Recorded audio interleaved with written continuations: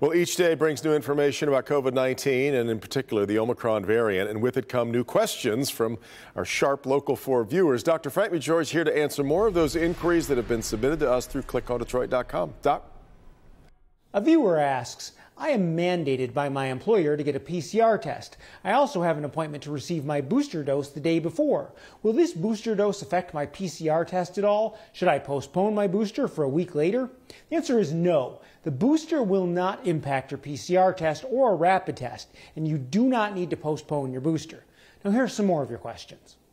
Brent asks, if the new variant is not as deadly, why will hospitalizations increase? It's a super important distinction that you're making.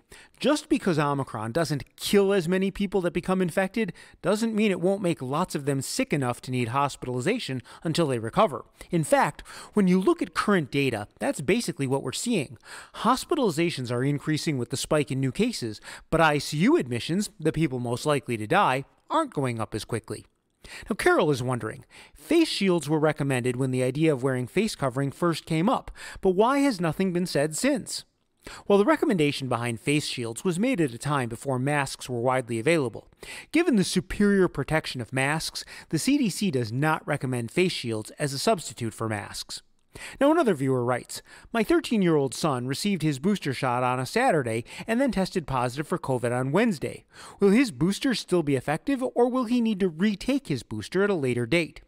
First, I just want to make sure there's no confusion. The booster is not related to him testing positive 4 days later.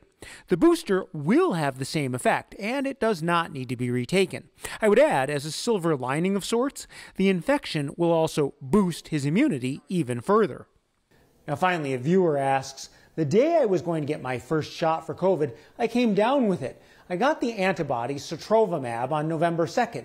When can I get my vaccinations? We need to know so we can protect ourselves. Okay, so because you received monoclonal antibodies, you should wait 90 days before being vaccinated. Now, one thing that might reassure you, though, is that you most likely have at least 90 days of protection from your infection. Back to you.